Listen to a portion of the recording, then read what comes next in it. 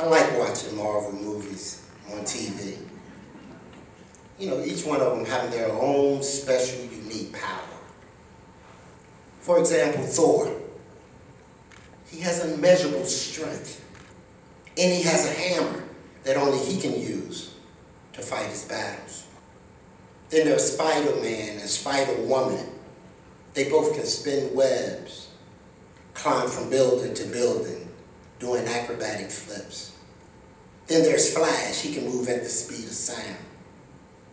Storm. This sister can manipulate weather. Iron Man.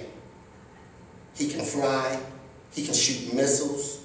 He has a computer that aids him and provides him technical statistics as it relates to distance, angles, and even give him a status report on his uniform.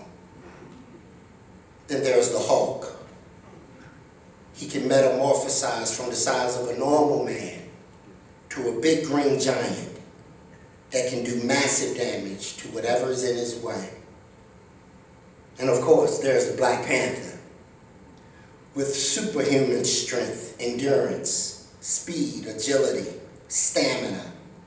He's an expert at hand-to-hand combat and martial arts. Genius-level intelligence. And from the kingdom of Wakanda. When you watch the movie, I wanted to go to Wakanda for real. The thing is, Wakanda does not exist. Though these are all fictional characters that possess special tools and gifts that increases their chances of success. And even with these tools that are fictional content, they still had to learn how to use them and apply them correctly.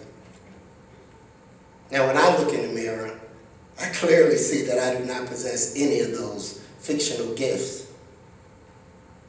And if not careful, one could get caught up in the fiction and wonder if God was even fair in his mighty distribution of talents.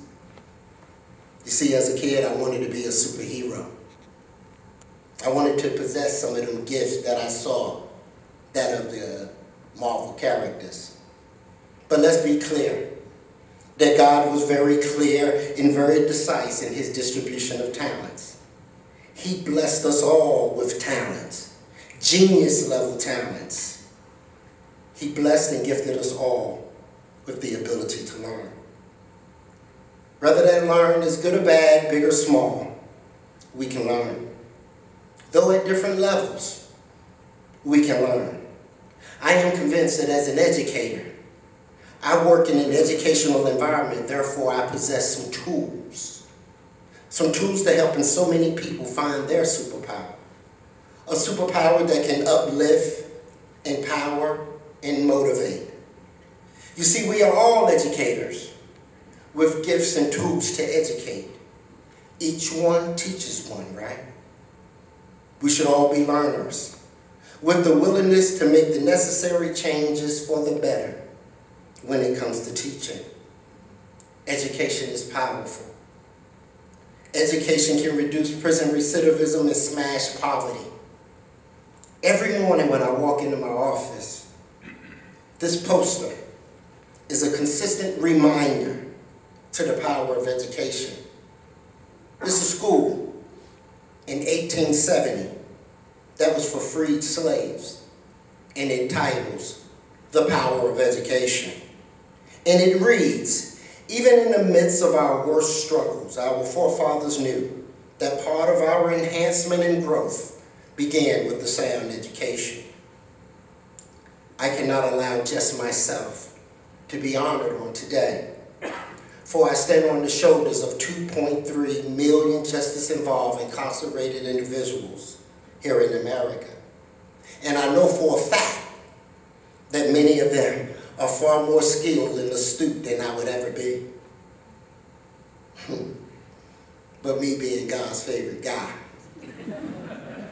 his favorite child, I am grateful to God, to all of you, to the Craven Community College Foundation, the Community Fabric Award committees,